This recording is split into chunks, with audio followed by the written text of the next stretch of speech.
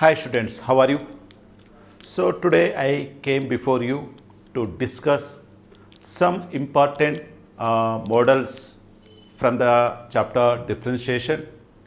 So today I have taken all these problems from the textbook, Cengage textbook. Generally, majority of the students, those who are preparing for JEE mains and advanced, they will take this chapter textbook, Cengage textbook. So I have taken some good number of problems from that chapter, from that Cengage textbook. So let us discuss these problems, okay, one by one. So the first problem is f of x is equal to one function is given. The function is x upon 1 plus x by 1 plus x times 1 plus 2x plus x by 1 plus 2x plus 1 plus 3x, so on. It is going on infinite number of terms. So we have to discuss the continuity of this function at x is equal to 0. We have to discuss the continuity of this function at x is equal to 0, right? Then how to proceed this problem, right? So at x is equal to 0, we have to find out the left hand derivative and right hand derivative. So before going to that, first to see the function. So this is an infinite function. We have to infinite number of terms. This is, we have to discuss the continuity at f of x at x is equal to 0. So first of all, simplify this function. Such a very big function, it is going on infinite number of terms. First to simplify this function. To simplify this function, what we have to do is first to find out the nth term of this function. Okay, now. So what will be the nth term of this function? See here, f of x is equal to x upon 1 plus x upon 1 plus x second term, this is 1 plus 2x plus so on. What will be your nth term? Observe here, every term is in the fractional type, numerator and denominator, numerator, denominator. In the numerator, what you are getting? X. Therefore, in nth term also, x should be there. Okay, now what will be the denominator? See here, first term is 1 plus x. Second term is denominator. I am concentrating on denominator. 1 plus x into 1 plus 2x. That means second term 2x. 1 plus 2x into 1 plus 3x. Third term 3x. First term here 1x. Second term 2x. Third term 3x. Before term is 2x. Understand? That means your nth term will be 1 plus nx. Before that 1 plus n minus 1 into x. This will be your nth term. Understand here? First term 1x, second term 2x, before that 1x. Third term 3x, before term 2x. Okay, now like that nth term also should be nx, before that n minus 1 into x, of course 1 plus. So first I am finding sum to n terms. I am finding sum to n terms. Afterwards I will find out sum to infinite number of terms. Okay, right. After this, everybody knows, let us simplify this by taking partial fraction. By observation we can say that x by 1 plus x, as can I write down 1 by 1 minus like this, right? 1 plus x minus 1 plus 1 minus 1 will cancel. So this is equal to 1 by 1 plus x minus 1 by 1 plus 2x, can I write down? So this is 1 plus 2x minus 1 minus x. 2x minus x, x you will get. So on, last term 1 plus n minus 1 into x minus 1 by 1 plus nx. Like that we can separate the partial fractions. Now definitely this type of problems, cancellation will be there. Cancellation of terms will be there. What are the cancellations? See here, minus 1 by 1 plus x. These two will be cancelled. So the first, every two brackets, consecutive brackets, the second term is cancelling with the first term. Okay, like that if you cancel here also, this is the last bracket and this is the previous bracket. So here the second term should be cancelled with the first term of the second bracket. Second term of the first bracket is cancelling with the first term of the second bracket. So this is the last term. So previous bracket whatever may be that. So this is a second term should be cancelled with the first term. Okay. So what are the remaining terms what we get? So f of x is equal to 1. First here 1 remains. There last term will remains minus 1 by 1 plus nx. Okay, right. Don't try to simplify this. Try to put it like that. So this is sum to n terms. Sum to n terms. Now I am going to find out the derivative of this function to sum to infinite number of terms. So here infinite number of terms. That means here n tends to infinity. So what is this n tends to infinity? So your f of x is equal to limit n tends to infinity 1 plus 1 by 1 plus nx. This is your f of x. Understand why? Because sum to infinite number of terms we have to find out. So limit n tends to infinity 1 plus 1 by 1 plus nx means obviously is equal to how much? 1 minus, as n tends to infinity 1 by 1 plus nx tends to 0. Therefore, 1 minus 0 is equal to 1. That means as n value tends to infinity, the sum is convergent to 1. Converges to 1. Okay. And at x is equal to 0, exactly at x is equal to 0. So what is its value? At x is equal to 0, what is your f of x value? What is your f of x value? Substitute here 0, f of 0, 0 by 1 plus 0, 0 by 1, 0, 0 by 1 plus 0, 1 plus 2 into 0. That means this is 1 plus 0, 1, 1 plus 0 is 1, 1 into 1. That means 0 by 1, 0. That means at x is equal to 0, the function is equal to 0. Okay. So from this what we know, we can write this function in a piecewise function form. So as n value tends to infinity, that means when n is not equal to, when x is not equal to 0, the value is equal to 1. When x is equal to 0, the function value is 0. So I will write it in the function. So welcome back. So our function is equal to f of x is equal to 0 when x is equal to 0. 1 if x is not equal to 1. As n tends to infinity, we got how much? As n value tends to infinity, that means, and as you are going on increasing, the functional value approaches to 1. Okay now? So when f of x is equal to 0, when x is equal to 0, f of x value is 0. When x is not equal to 1, your f of x value is 1. So clearly this function is not continuous at x is equal to 0. How? See here, if you draw the graph, so this is a x-axis and y-axis, this is 0. When x is equal to 0, the functional value is 0, here 0. When x is not equal to 1, that means y is equal to 1. So y is equal to 1 means break, agree. So this is y is equal to 1, f of x is equal to 1. So when x value not equal to 0, that means either left hand side or right hand side, its functional value is equal to 1. At exactly x is equal to 0, at exactly x is equal to 0, f of x is equal to 0. Therefore, the function is, that is the curve is break at x is equal to 0. Therefore, f is discontinuous at x is equal to 0. The function is discontinuous at x is equal to 0. Otherwise, sometimes options continuous at x belongs to r minus 0. X belongs to r minus set of all real numbers, except at 0. It is continuous. Otherwise, it is discontinuous at x is equal to 0. So both answers are right. Okay now? Right. I hope that you understand this solution. Let us go for next problem. Welcome to second problem. The second problem is the function f of x is defined as f of x is equal to x square plus ax plus 1 if x is rational number. F of x is equal to ax square plus 2x plus b if x is irrational number. That means if x is a rational number, the function is defined as x square plus ax plus 1. If x is an irrational number, the function is defined as ax square plus 2x plus b. Okay now, right. He is saying that he is continuous at x is equal to 1 and x is equal to 2. It is continuous at x is equal to 1 and x is equal to 2. Then find the values of a and b. See here, the question, try to understand this question. Solution. This is a number line.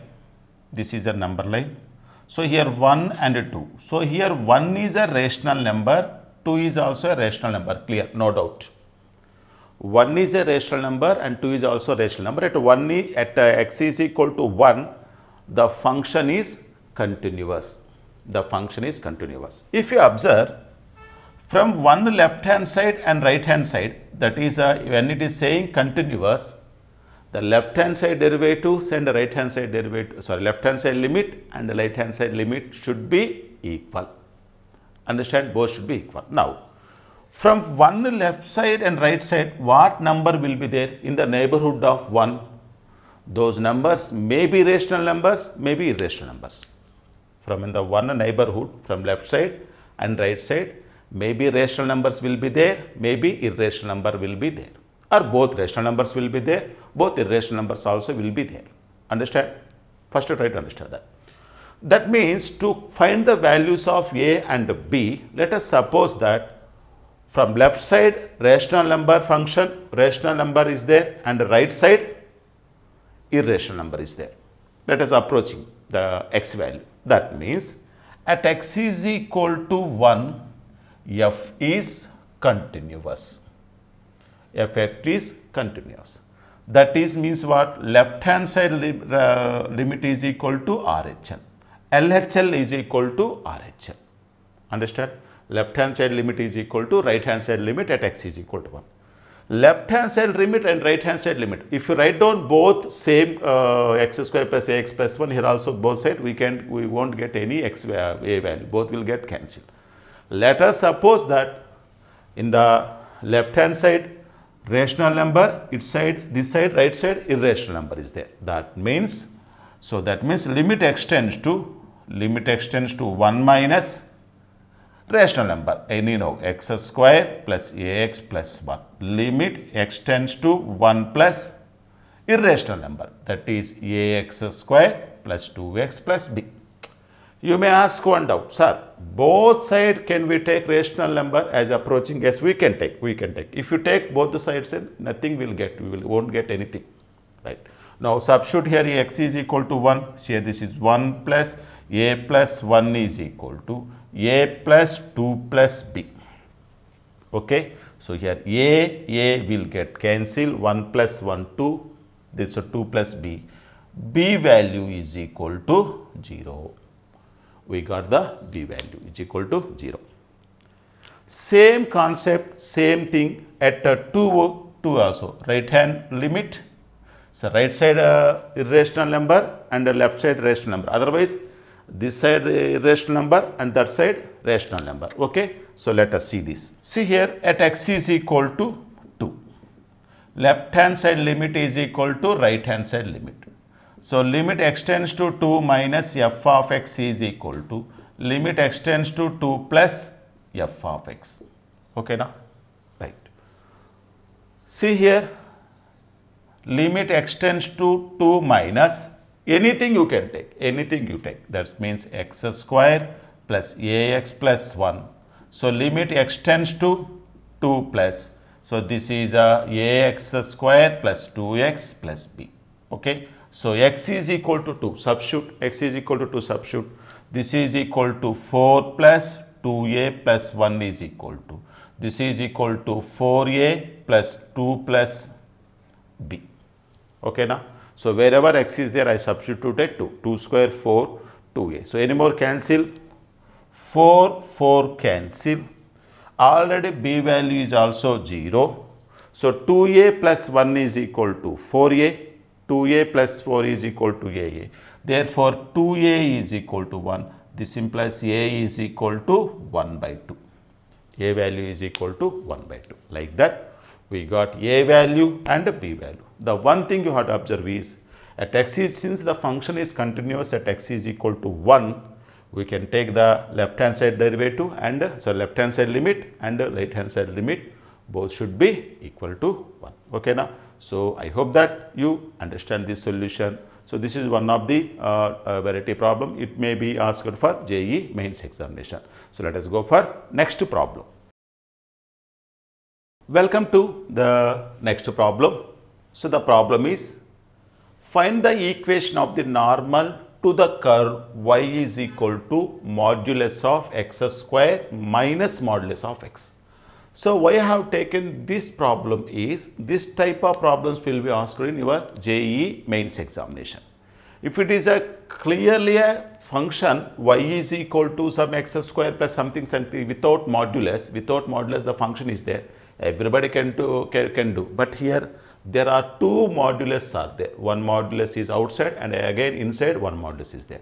First you have to concentrate how to remove that modulus. Modulus or step function or fractional part function, signum functions, whatever may be that.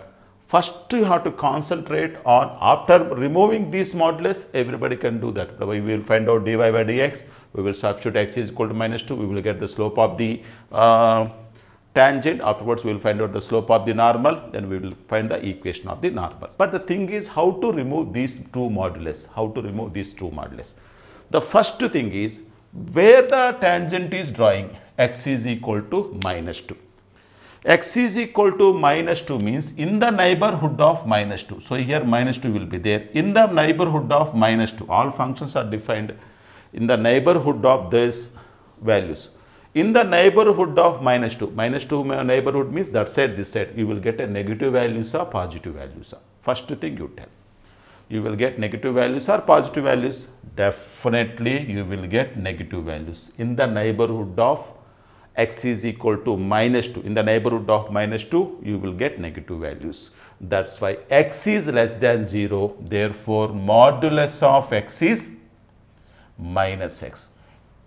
Therefore, your bracket will be modulus of x square minus modulus of -x value is -x. Already minus is there, plus x. Happy. One modulus is removed. Now, what about this modulus? Final modulus. Let us see that. In the neighborhood of -2, let us take what? See what happens. What is the value of x square plus x? It is greater than 0 na, less than 0 na. Let us check. Let us take any one value here in the neighborhood of, very easy. Let us take x is equal to -1.5. X is equal to -1.5 for easiness. Okay. Now, what is x square? X square plus x value is equal to how much? X square value is -1.5 whole square. -1.5 whole square means 2.25 minus x value is -1.5. Is greater than 0 na, less than 0 na? Definitely it is greater than 0.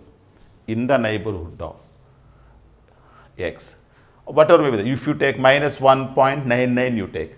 Here -1.9999 you can take, it will definitely greater than 0. Therefore, x square plus modulus of x square plus x value will become x square plus x. Therefore, your y is equal to x square plus x. This is your main function. Afterwards, everybody can do this problem. Okay, now you know how to find out the derivative of the how to find out the equation of the normal. So, what is the, if it x is equal to -2, so what is your y value?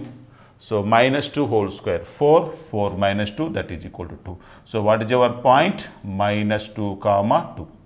So, you got the point, and what is the slope of the normal? That is dy by dx. This is the slope of the tangent. So, this is equal to 2x plus 1. That is equal to 2 into -2 plus 1 minus 4 plus 1 minus 3. What is the slope of the normal? That is equal to 1 by 3. Minus 1 by 3 means both multiplied 1 by 3. So, you know the slope. What is the equation of the normal? So, y minus y1 is equal to, m means 1 by 3 into x minus x1. You simplify and you will get the answer. Okay, getting the answer is not there. The first thing is how to remove these brackets. So, here at x is equal to -2. That means in the neighborhood of -2, x value is 0. If he is saying at x is equal to 2, x is equal to 2, In the neighborhood of 2, x values are greater than 0. That means you are as your x value approaching to 2, that means x value approaches to positive values. Here x value approaches to negative values. Understand? So from this problem, I hope that you catch one point. You catch one point. That means whenever at x is equal to -2, negatives or positives given, you have to consider the neighborhood. Okay. I hope that you understand this solution. So let us go for next problem. Dear students, welcome to this problem. Equation of the tangent to the curve y is equal to sin inverse of 2x by 1 plus x square at x is equal to √3. Okay, then how to proceed this problem? Very easy. If it seems to very easy. So it is first of all you have to find out the slope of the tangent. That means you have to find out the dy by dx. If you find out the dy by dx of this function directly, it becomes very difficult. Why? Because sin inverse of x derivative is 1 by 1 plus x square, sorry 1 by root of 1 minus x square, and that means this whole square. Again u by v formula you have to write down. So very difficult to do. Then how to proceed? So that means you have to simplify this function. You have to simplify this function using properties of inverse trigonometric functions. If we have the grip over inverse trigonometric function properties, so the simplification is very easy. Then how to do this? See here, x is equal to √3. That means x greater than 1. When x greater than 1, therefore sin inverse of 2x by 1 plus x square value is pi minus 2 tan inverse of x. Pi minus 2 tan inverse of x. That is the first thing you have to do. So without doing this, if you start doing the problems are very difficult. Okay, now right. After knowing this, the problem of finding a equation of the tangent is very easy. So therefore, what is the derivative of this first function? That is minus 2 by 1 plus x square. Okay, now y pi 0 tan inverse of x derivative 1 by 1 plus x square. What is the slope of the tangent?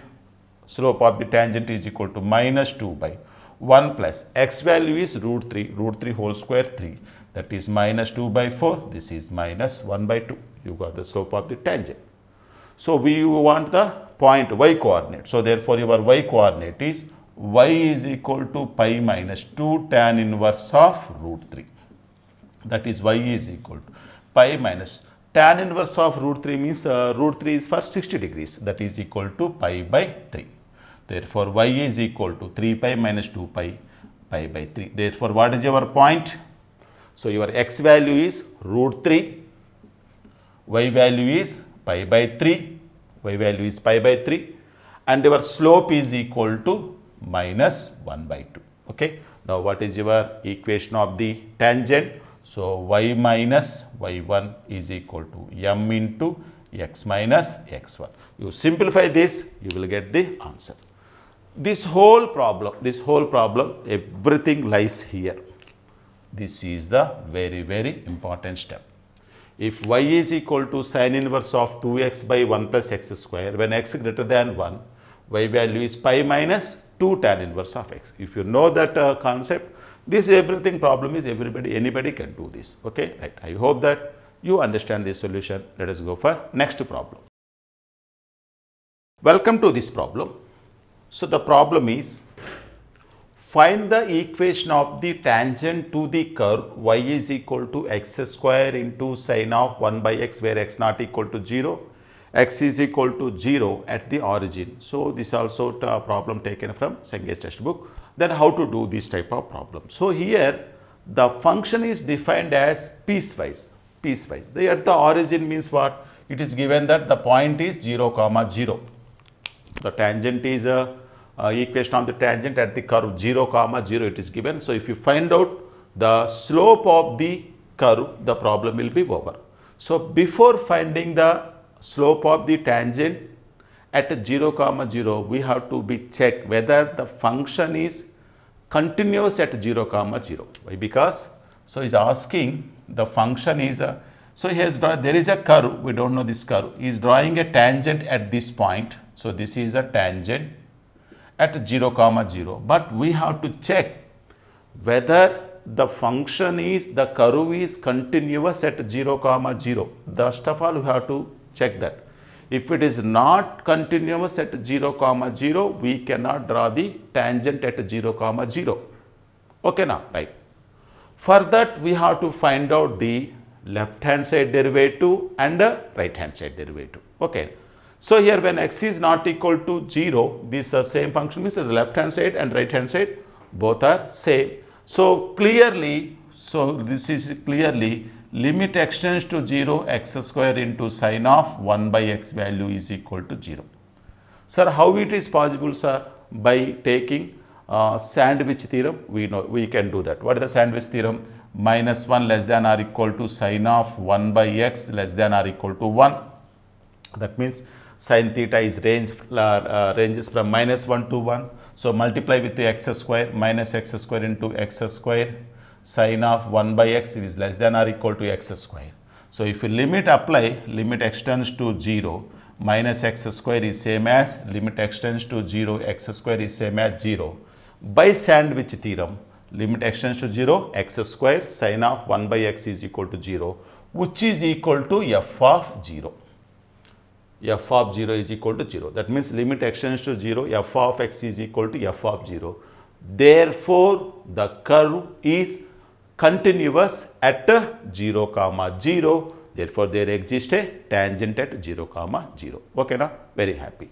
Now we can draw the tangent. Now our aim is to find the slope of the tangent. So let us find out the slope of the tangent. To find the slope of the tangent, so we have to find out the derivative. So you can find out the left hand derivative or right hand derivative, no problem. Why? Because the left hand, right hand, the function is defined as same. At x is equal to 0, left hand side and right hand side, the function is defined as same. So what is our derivative formula? So f dash of a is equal to limit h tends to 0, f of a plus h minus f of a whole divided by h. Okay now. So this is a right hand side derivative. If it is a left hand side derivative, here minus h will come, here also minus h. Both are same answers you will get. Why? Because the function is same. For x left hand side and right hand side, the function is defined as same. Therefore, at f dash of 0, that means at x is equal to 0, we have to find out the derivative of that function. H tends to 0, f of a value 0, f of h minus f of 0 by h. Okay now, right. So this is equal to limit h tends to 0. F of h means h square into sine of 1 by h minus f of 0 is equal to 0 by h. Here one controversial will come. F of 0 is equal to 0. How can it be? Let us check here. F of x is equal to x square into sine of 1 by x. Then f of 0 is equal to 0 square into sine of 1 by 0. You are saying, Here 1 by 0 infinity, no? Here one controversy will come. So here the thing is, x square is 0, that is 0. Whatever may be this value, sine of 1 by 0, sine of infinity, whatever may be that value lies between minus 1 to 1. What is the range of sine theta? Range of sine theta is minus 1 to 1. Maximum value is 1, minimum value is minus 1, including minus 1 and 1. Sine takes all values. Sine of whatever may be the value, real number. Infinity is also one of the real number. So sine of infinity, whatever may be that, sine theta lies between minus 1 to 1. That means theta in 0 into one finite value, that is equal to 0. Understand? 0 into some finite value, 0. Therefore, so here it will become 0. So that is the reason behind this. If anybody asks you, so what is that? 0, x square is 0, sine of anything lies between minus 1 to 1, that is a finite value. So here also, one h will get cancelled. Limit h tends to 0. So this is a h into sine of 1 by h. Here also the same argument will come. H tends to 0. Substitute here 0 into, as h value tends to 0, sine of any value, whatever may be that value, it lies between minus 1 to 1.